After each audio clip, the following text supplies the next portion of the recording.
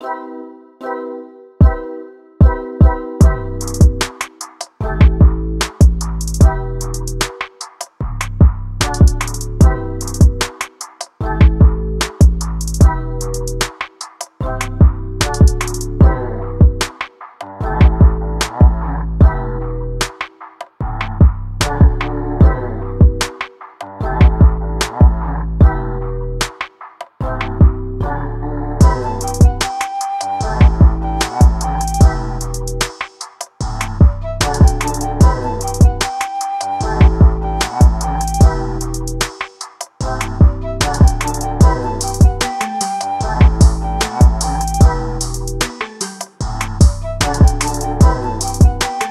we live in.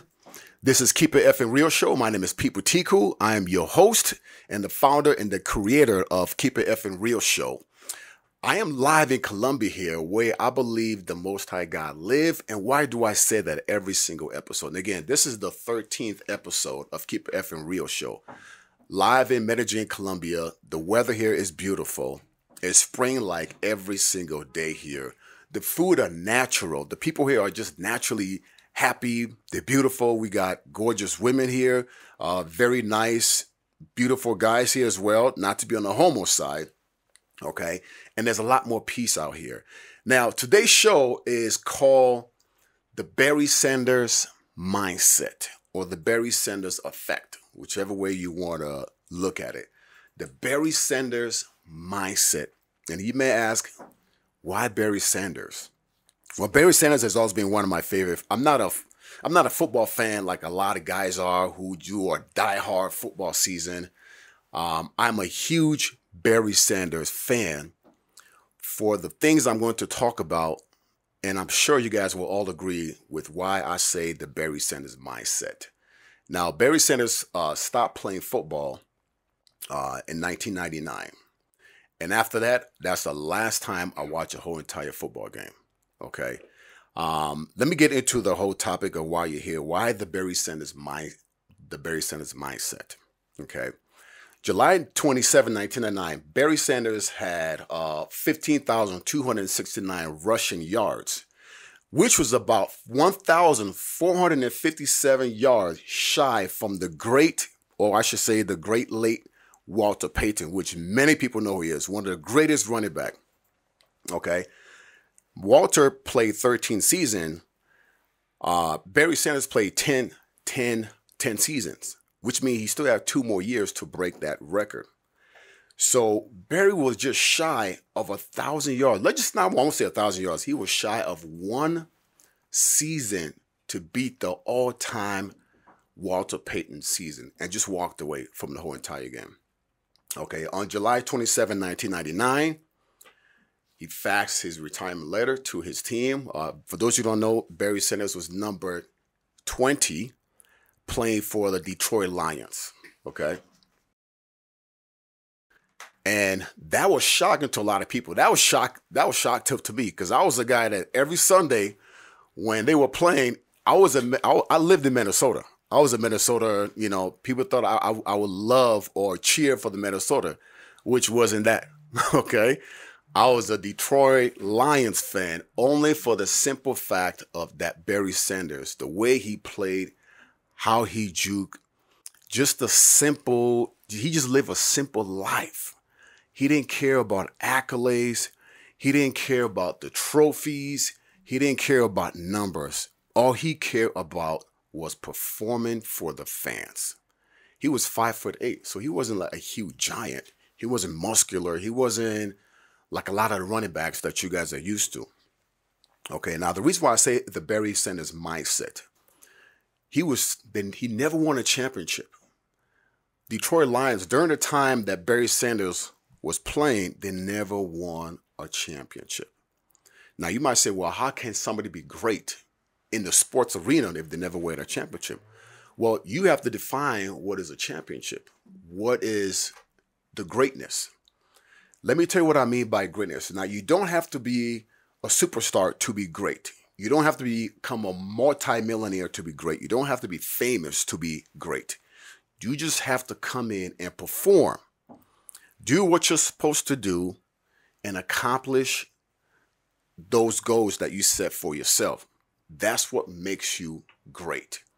And also, a lot of people still talk about Barry Sanders. If you're 35 years old, 40 years older, in the 50s, you'll know about Barry Sanders. Now, if you're 19, your Generation X, you may not know who he is.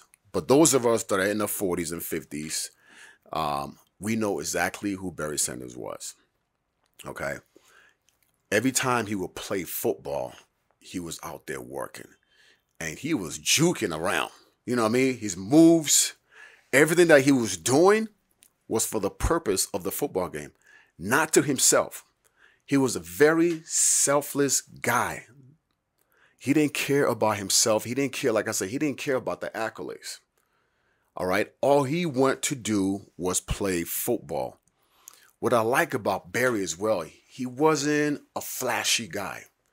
He didn't need to tell you that he arrived. People knew exactly who he was when he showed up, and he had a lot of respect. Okay? He still lived. I mean, this is what they say. He didn't go out there when he got his contract. He didn't go out there and got like huge mansion. He didn't go out there and get buy a bunch of fleet of cars, expensive cars.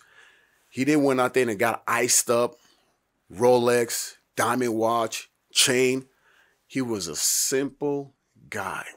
They say he still lived in the same house when he got into the NFL. Even years later, he still lived in the same house.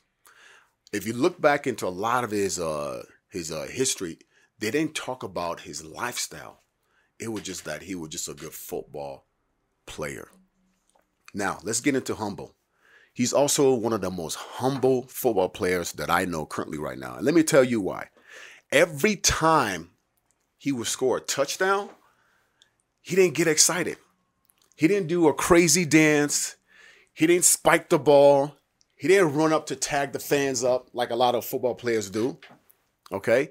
And to me, that always bugged me whenever I see a football player score a touchdown, get excited, doing a backflip, doing a moonwalk, running and giving everybody high five, beating his chest like he done something special. My mindset is the game is still playing. You have not won that game yet. You haven't won a championship. You haven't even won a Super Bowl. What are you getting excited about? Okay? Even a lot of my accomplishment, and I've accomplished a lot. I've launched many different companies. I've made millions of dollars. And a lot of my close friends would say, Pete, why don't you get excited? I'm like, what for? There's still more to do. You got to ask yourself, why does billionaires still work? Why does Elon Musk still work? Why does Bill Gates still work? Why does Mark Zuckerberg still work? Why does the richest people who control 97% of the income in all of the population, why do they still work? Because they are driven. All right. So I never get excited when football players score a touchdown in the middle of the game and they get excited. And then come to find out they lost the whole game. So what was that excitement for? It was pointless. Barry Sanders will score a touchdown. He will hand the ball back to the ref, get back to huddle. That's what life is all about, guys. Whenever you accomplish something, you have to get right back to work because your greatest success could be your downfall. Just because you got married and you're celebrating, which is great, there's nothing wrong with that. But your accomplishment comes when 20 years later, 30 years later, when you're still married. There's a reason why I don't celebrate my birthdays. I've probably had maybe 3 celebrations, but that all came from girlfriends I was dating or whoever I was dating at that time just wanted to celebrate my birthday. I physically had never say, hey, fellas, I never made a post and say, I'm celebrating my birthday because I still have a life to live. I still have more to accomplish. I want my son, my kids to celebrate my success when I'm no longer on this earth. That's where the birthday celebration should definitely come from. You got grown men having a birthday parties. You spending thousands of dollars. At the end of the day, what did you gain out of that? Nothing, right? I'm not saying don't celebrate. I'm just saying, what are you accomplishing? Now, if you became a billionaire or a thousandaire or a millionaire, and you're feeding a bunch of kids, you're taking care of kids, you're doing something positive for the community, I believe you should be celebrated. But if you're just celebrating your existence of living, that's not impressive. All right? Because we all living. The goal is to celebrate your accomplishment. You want other people to celebrate your accomplishment, your birthday, not you. It's like you pat yourself in the back. Again, there's nothing wrong with that. But what have you done? What makes you stand out of everybody else? Okay? Now, that's why I love Barry Sanders. He was a selfless and a humble guy. Let me give another example of why Barry Sanders was a humble player. One of his teammates approached him and say, Barry, now at that time, Barry, they were playing the Dolphins, okay? Playing the Dolphins. One of his teammates and say, you have 10 more yards to go to win the rushing yard for the whole season, right? He was close. He only had 10 more yards. There was like 2 minutes left in the game. He could have easily accomplished that. But Barry sat out of the game and said, okay, really? That's all I needed? He sat out and he let another teammate accomplish that actual goal. He was 10 yards away from accomplishing the total running yards for the whole entire season. But he just walked away. Just like he walked away from the game when he could have beat Walter Payton. Selfless. We care too much about accolades. We care too much about self. Me, me, me, me, me. If it doesn't please me, I don't want to be involved in it. I look at the life of the Christ. Y'all call him Jesus. I call him Yeshua. Christ was washing his disciples' feet. He didn't say, I'm Almighty Christ, worship me. What was he doing? He was out there in the public, preaching, talking to the people, healing. He was going to them. He didn't sit somewhere and say, y'all come to me, y'all worship me, like, the devil does. All right. Some of y'all, you're acting like Satan. You act like the devil that is inside you, that you are supposed to worship. And I see this all the time in Instagram. Women posting their photos, because they want all these likes, right? Because they don't get enough satisfaction that they're beautiful. So they need other people, okay? They need other people to click like, to double tap. But then they're not happy inside. Everybody's great. Everybody's happy on Instagram and Facebook. But what is your life really like behind social media? That's what you need to work on. You should never wait on somebody to tell you you're great. All right? Because everybody's got problems. The goal is to work on your problems. That's why if you follow me on Instagram, I post positive information, good, bad, I post it all. And I get some people who get mad at me about some of the posts because I speak the truth. Okay? Never wait on anybody to tell you you're great. Okay? People are going to tell you you're great by what you do. You shouldn't tell yourself you're great. People are going to tell you how good you are by what you put out. Right? Yeah. I got Louisa here, sitting here with me. Okay? Now, there's a reason why I have her sitting here. Because some of y'all could say, you got a woman right next to you. You got a gorgeous woman right next to you. You got somebody right next to you, but you don't know the reason why she's definitely here. You may think, oh, because I'm looking for, prop. Because no, she is my validation. If I'm doing good, she'll let me know. If I'm doing bad, she'll let me know.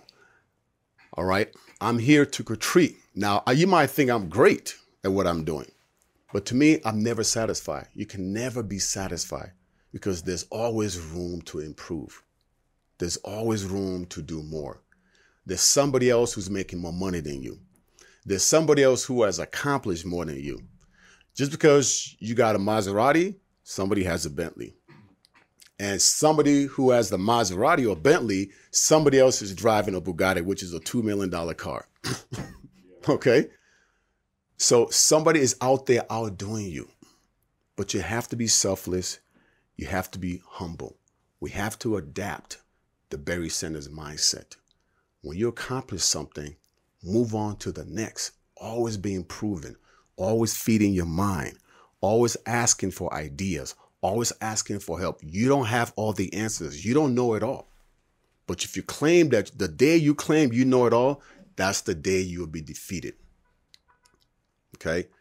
Wise men always speak less and they listen more.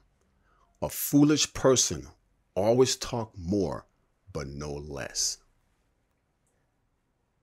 Okay? Be great. Why is Michael Jordan the greatest athletes in the world? To me, you guys might debate, but that's stupid. You might bring up Kobe Bryant or LeBron James. They're great players. But Michael Jordan, to me, is one of the greatest basketball players of our time. On court and off court. Why do I say off court? Little kids are still talking about Michael Jordan. They don't know who he is, but they still wearing his name brand. That's greatness. You have to become great when nobody's looking at you. When you think nobody's watching, somebody's watching you, right? So you have to be great in all areas. Michael Jordan once said, this is one of his great quote that he actually said. He says, the reason why I'm successful is because I've missed more shots. I've taken more shots. Some of you thought, okay, maybe I'll take 3,000 shots. Michael Jordan said, I've taken over 9,000 shots. That's why I'm successful. But we don't talk about his missed shots because he's done it so much. Another great quote that I like from Michael Jordan. He said, every off season, if he's not playing golf, he's practicing every day, practicing when nobody's looking. Then on game day, what I've been practicing becomes automatic,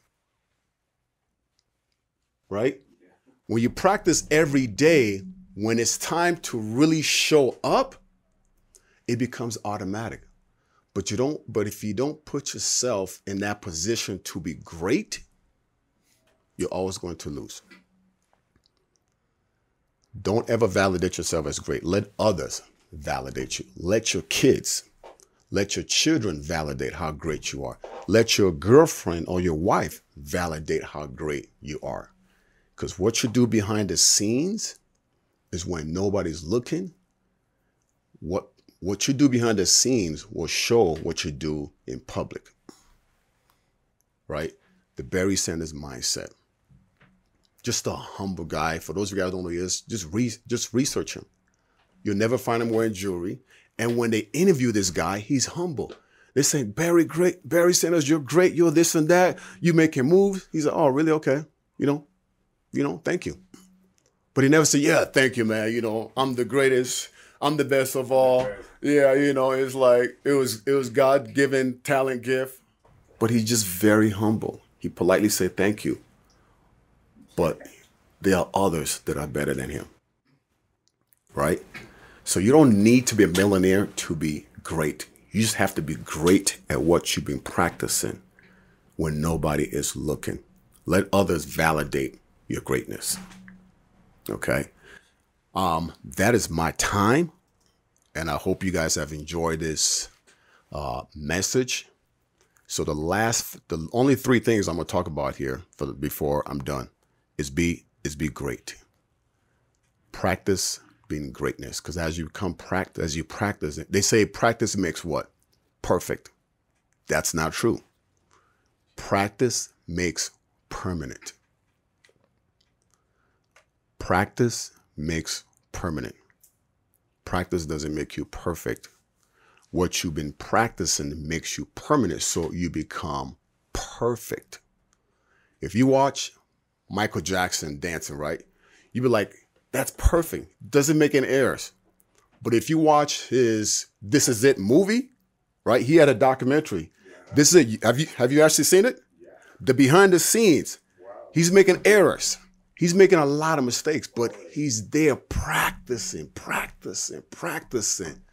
People say you can never be perfect.